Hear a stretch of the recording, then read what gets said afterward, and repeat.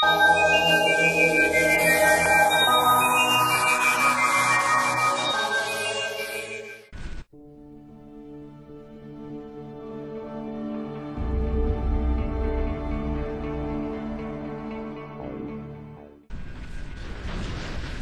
is the 12th of August in the year 2057. We've become surrounded by enemy troops. This is my final video before the battle. And possibly the last one I will ever record. I feared the worst because we came to this impossibly ignorant, and now we've delved deep into something we would never possibly imagine. Should I die? This is all that will be left of me.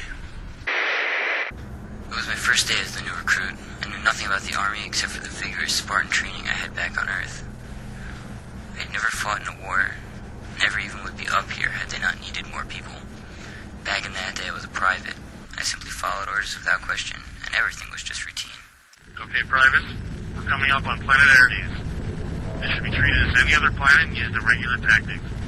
As usual, there appears to be no life present on the subject, and the atmosphere resistance is little. The vital resources here are located throughout the canyon. As usual, take as many samples as possible, and we'll send in the big rig to take out what we need. Although our sensors can tell us what's there, you can't tell us what percentage. Suit up, boys, we're heading out.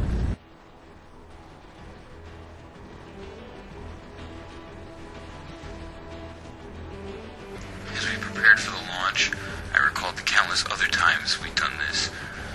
We just go in, take a couple of rocks from the docks to analyze, and determine if there's anything there we can use. From there, the teams go in with the drills and drop and blast out whatever they can.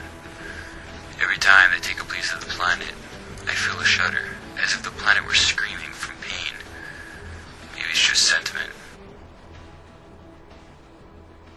Stephen to Sergeant Landers, we have a situation.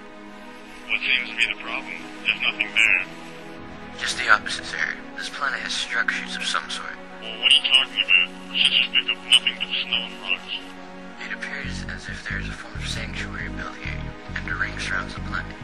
It possibly acts as a cloaking device. I have the techs on it already. Give a green light, but proceed with caution. At the first sign of any danger, you are to radio immediately. Copy that, sir. Over and out. Okay, men. We're to move forward with extreme caution. Should any of you see anything, report to me. Expect anything. Alright, spread out as usual. Everyone take your respective samples. Let's get out of here as soon as we can. I remember how nervous we were walking through that area. Beneath our rough exterior, none of us had faced war, or even fired a gun outside of training. We had a sense, though, that whatever was there, we'd be prepared for. So what do you make of these structures? I suppose if there is other life besides us out here, then maybe we could find other sources of energy besides stealing it. I feel as if we're killing the planet. I feel the same. I think that this is a sure sign that there's other life, and that what we're doing now, we have no right to do. You two should stop thinking too much into this. This is no doubt some died-out species of thousands of years ago. Look how old this stuff is. There's no way life can still be in existence here. The planet's climate's much too cold for any of those species to survive on. So stop questioning things and just do your work. Back on the ship, while everyone else was having work time, I traveled around, thinking of what I'd seen that day. It didn't make any sense to me. How could such sophisticated structures exist and not mean that some form of life was still out there? What bothered me the most was that ring. It would only seem logical that something that high-tech would need a brilliant mind. No life could die out that had made that technology. But as I passed Sergeant Lander's quarters, I overheard him speaking with Second-Class Stevens about what had occurred that day. I have orders from higher up about what this was. Some lower species of alien life form had constructed those buildings you saw, that have, however, perished millions of years ago. That's how the Confederation made the claim that we are the only life in this universe. I don't actually believe that rubbish. What I saw today... What you saw today, you had best forget, Second-Class Stevens. Must I remind you that you are only a second-class sergeant that can easily be replaced? It would be most important that you put today's events out of your mind and just focus on your work. Dismissed. With all due respect, sir. I said dismissed. Yes, sir.